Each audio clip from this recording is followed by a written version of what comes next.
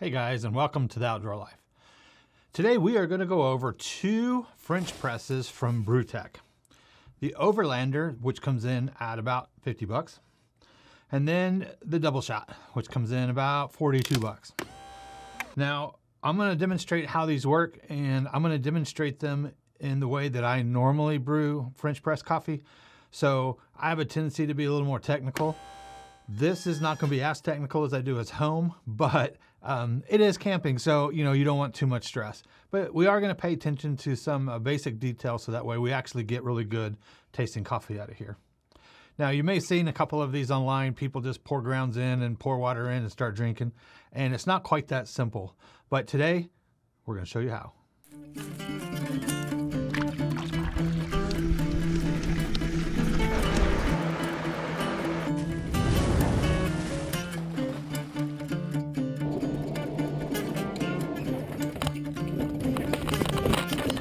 So exactly what is French press coffee?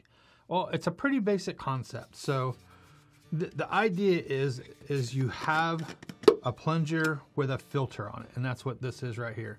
So this is going to be your plunger, and these discs in here are your filter. So when I pour grounds in here, and then I pour water in here, hot water, I'm gonna pull the plunger up, and then I'm gonna put this on top, and I'm gonna let it set for a couple of minutes, and I'm gonna let it brew. And once I'm ready for it to be done brewing, then I'm gonna go ahead and I'm gonna push the plunger down, and the water's gonna go through the filter, and it's gonna push the grounds to the bottom, and then you've got coffee.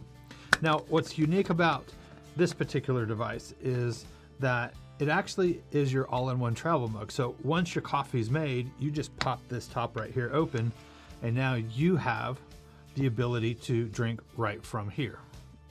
And that's pretty unique. And that also goes with the double shot over here. So now you're gonna ask, well, where's the coffee and stuff go? Good question. And here's another unique part. So this bottom comes apart right here.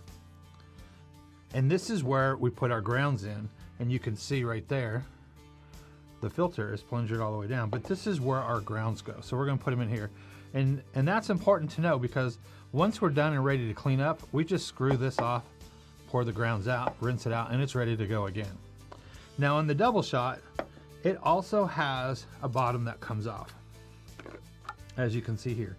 However, this does not connect to the cup that's here. I'm not exactly sure why. I think that's a miss on BruTrek's part, but that's okay. I think they call it the double shot is because once you put your coffee inside of here and you drink your coffee, you can have more grounds in here and start over. But we'll talk about that a little bit later. So that's what's inside the bottom of these. All right, now I know that I said, put your grounds in, pour your coffee in, let it brew, push the plunger down, and then start drinking. But this is my own personal step. I have one more step that I do right in the middle, and this is the key to perfect French press coffee. It doesn't matter if it's in a travel cup, it's in this travel cup, or if it's in a professional French press. This step cannot be avoided. And what we're gonna do is once it blooms, the initial bloom, and our first brewing process is done, we're gonna actually open it up. We're gonna push down the crust layer of the coffee, and that's gonna put it back inside of all the water. And then on the top, there's gonna be a layer of film. That's where the coffee's gases have come off, and that's where that acidic part of the coffee is gonna be. We're actually gonna spoon that out and put it in a cup and discard it. And then we're gonna let it brew for a couple more minutes, because now we've got those grounds that have bloomed up, and you'll see what it looks like. We're gonna let it brew for a couple more minutes, and then we're gonna plunger it. That step is the one step that everybody forgets that makes perfect, and I'm talking about perfect, smooth, clear, drinkable coffee out of a French press. So let's get started. So the first thing I'm gonna do is I'm gonna fill up my bottom with some grounds.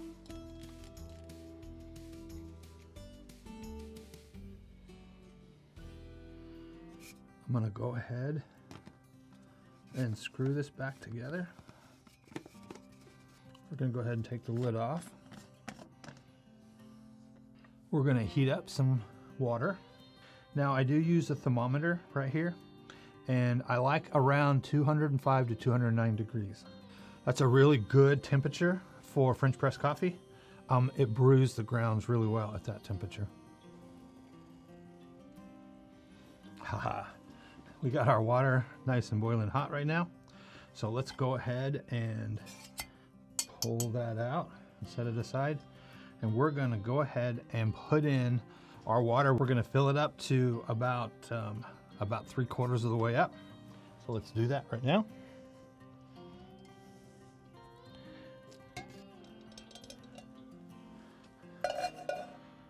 Okay, you can see inside there it's already starting to bloom. So we're gonna go ahead and cover it up. Got our lid on, got our plunger up. Now, I typically wait about 4 minutes, and then we're gonna do the next step. Oh, sorry, almost fell asleep there. Anyways, no, just kidding. So, 4 minutes has passed. Our coffee has, its first stage has brewed, and then before I plunge this, I'm gonna go ahead and open it up, and we're gonna knock the crust down like I talked about a minute ago, and then we're gonna pull out all that acidity that causes coffee to be really bitter. So we're gonna just slowly open this up. I'm gonna move this over here out of the way, and we're gonna put the plunger right inside that cup. Just set it right in there. And as you can see, the coffee that's in there, it's still brewing a little bit. And now what I'm gonna do is I'm gonna break that crust up. So I'm gonna just mush it down like this.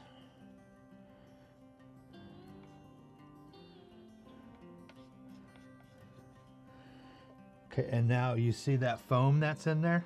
So that's the foam that we're gonna pull out. So we'll bring over our cup, and we're just gonna pull this out. It's a little easier when you can tilt it sideways, but for the sake of the film, I'm gonna just knock it out.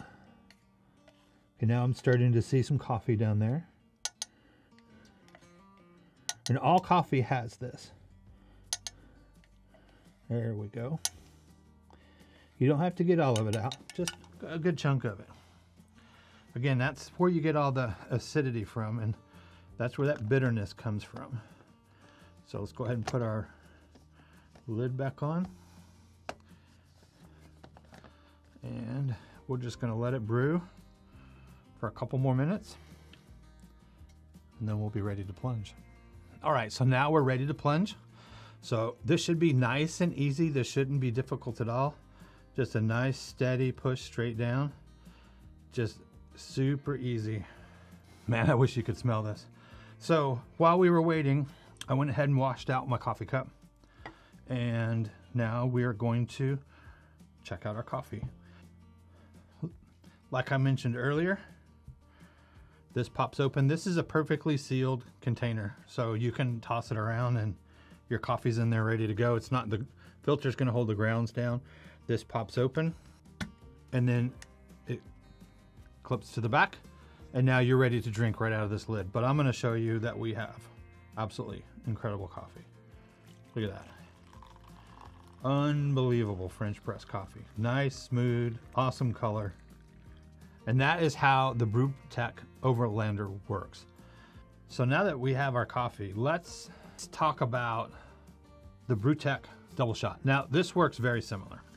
So, except for it's a little smaller. So it has its French press. The process would be exactly the same. Put your coffee in, you just put your coffee in directly into here. But you put your coffee into here, then you pour your water in, and then you press. I go ahead and scrape and knock the bloom down as well, and then cover it back up. It's a little smaller, doesn't hold nearly as much coffee as the OVRLNDR. I think this one does around 16 ounces, and this one will do around 28 ounces. And again, I think the idea of the bottom here was that you're supposed to put another shot of coffee in there. But the trouble that I have with it is that I'm not exactly sure what I would do if I was out on the road. So, I mean, I'm not going to carry fire and stuff with me. If I was at a campsite, I would have double. but this one looks like it was really designed to go into a vehicle's coffee holder. So my concept would be is I'd leave the house, I'd have my coffee, maybe I'd get to the office, but then I still have to have hot water. And not only do I have to have hot water, but now I've got somewhere I've got to dump all these grounds. I guess I could do it in the bathroom, but I'm not really sure. I really wish they would have cut this out and followed the same concept as the Overlander. And that would have actually given me more drinkable coffee, and because the grounds would be sitting in here, but it would put it in a smaller container and one that would go into the cup holder of a vehicle. And that vehicle could be an ATV, your truck, your car, but that would have worked out really well. But it's not a bad little device. It's super sturdy. It's all made out of metal. I still use it actually quite a bit, especially when I'm traveling. I just don't use the bottom. Somebody told me that they put snacks in there. It's like, okay, maybe you can put some gummies in there or some crackers, I guess. But so that's the BruTrek Overlander and double shot. I hope this was informative, and don't forget that step in the middle where you knock down the bloom crust and then you scrape out the that acidic foam on top. You'll love me and you'll thank me forever the first time you try that. Hope you guys have a good weekend, and we'll catch you on the next time.